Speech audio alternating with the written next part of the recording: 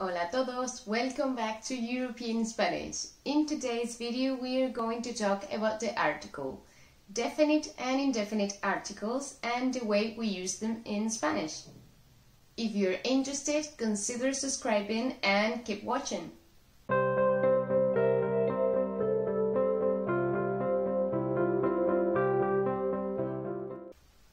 So, the article is that word that goes before the noun. In English that would be de or an.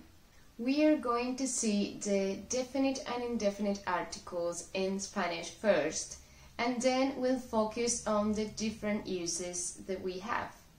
The definite article in English is de, but in Spanish we have 4 different articles depending on the gender and the number.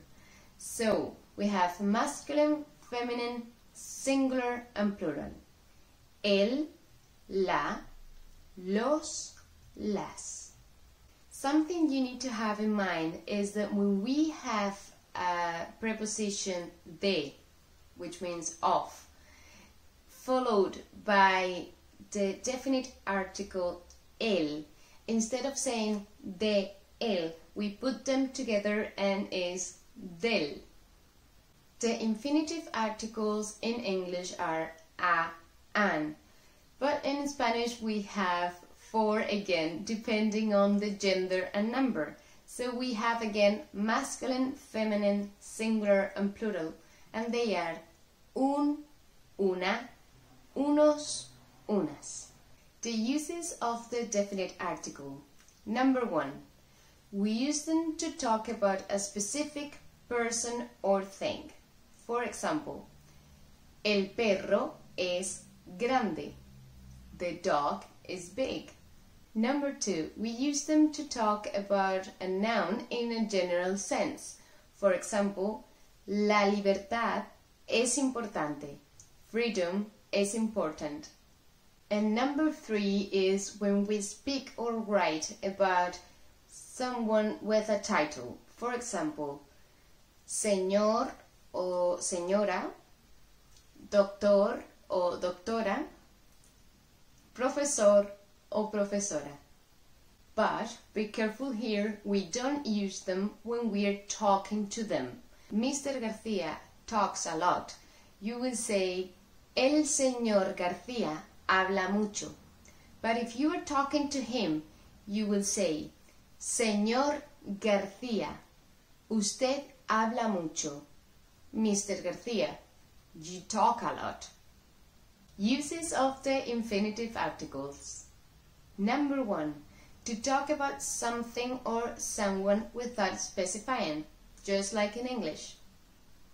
For example, a dog came would be un perro vino. Number 2. We use them when the profession, nationality or religion is modified by an adjective. If not, we don't use them. For example, Juan es un gran profesor. Juan is a great teacher. But if we want to say Juan is a teacher, we would say Juan es maestro.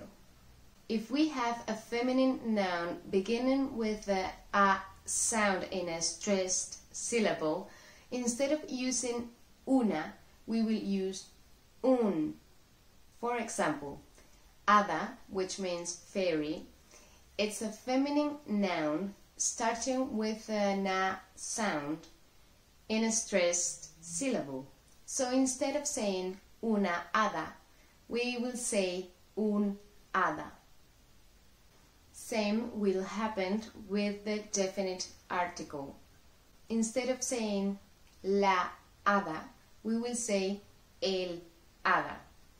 But the adjective following that noun will be in feminine singular. For example, el hada es bonita. El hada es bonita. The fairy is beautiful. Right, that's it for today's video. I hope you enjoyed, and if you have any doubts, please comment down below. I'll see you in the next video. Hasta pronto!